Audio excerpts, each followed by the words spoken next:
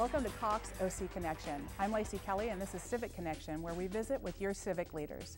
Today I'm excited to introduce Sam Allevato, who's the mayor of San Juan Capistrano, to the show. Welcome. Thank you very much for having me. You know, before we get started, it would be nice if our viewers could get to know you a little bit. Can you just share a little bit about yourself? Sure. I'm a 38-year resident of the city of San Juan Capistrano. Married to my lovely bride, Vicki, for 46 years. Congratulations. Thank you. Raised our two children in San Juan Capistrano, graduated from San Clemente High School, both of them. And I'm going on my 10th year on City Council, third time as the mayor, and enjoy being a grandpa. Wow. Well, congratulations on being a grandpa as well. That's the best. And yeah. you obviously know a lot about the city and have seen a lot of change probably since you've lived there. Quite a bit of change, yes, I have. Okay. Well, there's a lot happening in San Juan Capistrano, from transportation projects to new parks and development, some statewide changes related to water, and in general, just how is the city doing? You know, our city is doing very well. I mean, consider coming out of the recession. Our downtown is really becoming very lively. We have a lot of great restaurants that have opened up, and our established restaurants are doing great. We have our downtown merchants are being helped a lot by the city in having an economic preservation committee that's working during the construction of the interchange to help maintain our business climate downtown. Mission continues to get 400,000 visitors a year, so we're just waiting for the swallows to come next month. Excellent, excellent. Well, focusing on transportation, the I-5 and Ortega Highway Improvement project could have been a pretty serious blow to your local economy. It's right at the entrance to your city and is under full construction, but you've actually been able to enhance your local business community and merchants during this construction time. So how has the city been so successful in protecting the local economy there and the merchants during construction? Lacy, well, before the construction began, we formed a mayor's subcommittee. It's called the Economic Preservation Committee. And we joined volunteers in the business community, civic groups, the mission, all of our various community organizations to see what we could do during the construction period to preserve the economic vitality. We partnered with OCTA, with Caltrans. We have special events bringing hundreds of visitors down on the train to San Juan Capistrano. We have a Shop Local program. We, as a city council, lightened up the codes on banners and advertising so that our businesses could enhance their signage.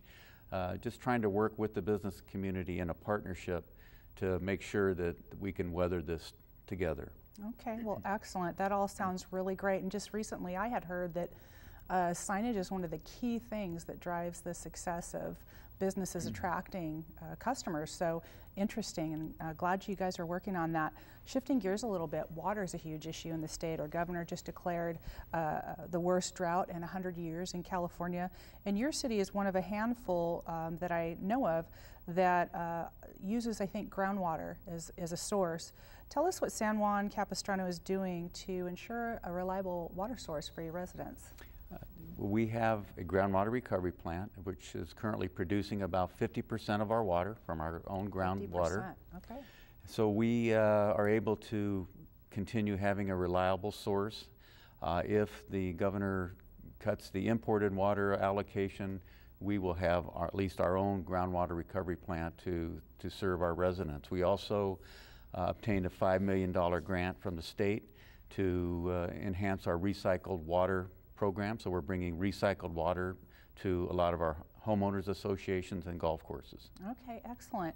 And what are some of the things that you are asking your residents to do to help out with that? Do you have any programs along those lines? We have implemented a few programs where we actually pay folks to take out grass and replace it. We have an incentive program to do that. We've also had a incentive program for folks to turn in toilets that are high usage to lower usage toilets, and those are programs that we have. We're also calling for folks to conserve and to go with drought tolerant plants. Our conservation officer is always happy to come out to homes and meet with folks and tell them how they can save on their water bill and save water. And that's excellent, not only in terms of saving water, but your residents saving financially as well. That's correct. By conserving. San Juan Capistrano is one of the premier equestrian communities in California. And I understand that there's some exciting developments in your city for equestrians. Tell us about, I think it's called Riata Park, is that correct? Park, yes. And how will it serve your community? It's called the Riata Park and Event Center. It's a 12-acre park that will be opening to the public probably in May of this year. It has a equestrian staging area, picnic area, barbecues. It has an event center, visitor center, planned museum, bicycle trail, equestrian trail. It's really a beautiful park. It's part of our acquisition of the Rancho Mission Viejo Riding Park at Ortega and La Pata.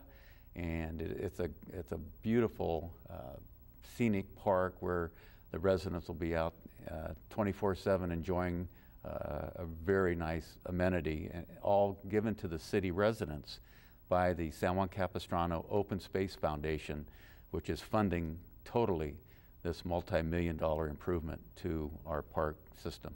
That's incredibly exciting. Yes, it is. Very Will exciting. they have events there? We will have events. It'll be open for the public to rent, to have corporate picnics there, or to have weddings, to have any kind of public event. It will be available as the need arises for folks to come out and use the park. It's also open to the public. It's a staging area where folks can come in from outside with their horse trailers, offload their horses, and go on to one of our 40 miles of trails that we so enjoy in San Juan Capistrano. Sure, sure, absolutely. Well, congratulations on that. That's pretty exciting. Thank you. It is very exciting. Well, like all California cities, San Juan Capistrano has experienced some budget pain, and you are turning around the city, and it's getting back to a healthy position. What are some of the things that you have done to sort of pave the way for that over the last several years? Well, you know, I think we've invested in some of our other businesses. We're currently enjoying a 6.9% increase in sales tax revenue. Our property tax evaluation has gone up 3.5%. Our revenue for our emergency contingency will be up to 48.7% within a few months, wow, which was down below 30% just 2 years ago during the recession. So I would say our economy is coming back. We tightened our belts like all municipalities. We went from 119 employees down to 88 employees. Wow. So we're doing a lot more with fewer people, but it is helping really to drive the economy, and we're trying to work with the business community to bring on 3 new projects that are on the drawing boards. One is a hotel downtown. Oh, wow. Another project is a retirement community in the south end of our town that will be home to 600 new residents, and also a new retail center in our downtown core. So those are 3 projects that are on the drawing boards right now. They're working their way through the process. Wow, that's very exciting. Where can we find out more about those, or is it premature? Well, you can go on our website. That's sanjuancapistrano.org, and you can find out about any public meetings that's coming up, and these items when they're coming up for review by our Planning Commission, City Council. They can find more out about that. There's also outreach programs by the developers themselves, especially the retirement community and the hotel. They've been very active in town, talking to the public, getting their input, finding out what the public would like to see in those developments, and the interest has been very overwhelming for those projects. That's one of the standout things that I have heard about San Juan Capistrano is how the contractors and businesses that you work with for new developments really do reach out and work with the community on new projects. Yes, you know, it's smart planning to get the community involved, build consensus, build the partnership with the community so that when you do present your projects to the City Council and Planning Commission and so forth, the public has an understanding of it and generally a better acceptance of the project. Sure, sure. Okay. Well, one of the things I have heard about you continually is that you really are collaborative with your peers across the county. And I'm wondering, how do you accomplish that? How is it that your peers across the county know you so well and respect you so much? What is it that you're doing to collaborate with your peers? Well, San Juan Capistrano is the birthplace of Orange County. We're the original city in Orange County, but we're a smaller city. And some of the larger cities that have grown up around us and to the north of us are major players in a lot of the regional bodies. But we do participate also. We are in all the water bodies. We are in the Toll Road Corridor Agency, also serve on the Orange County Fire Authority. So we are represented at the table in many of these groups. We were involved in the Measure M funding for transportation. We are at the table now with LAFCO because of the planning for the new developments and housing that is going out to the east of our city.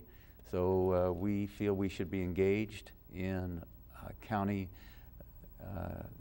planning, county issues, so that our town is represented appropriately. Absolutely. So you mentioned, I'm assuming you're referring to the ranch plan. Yes.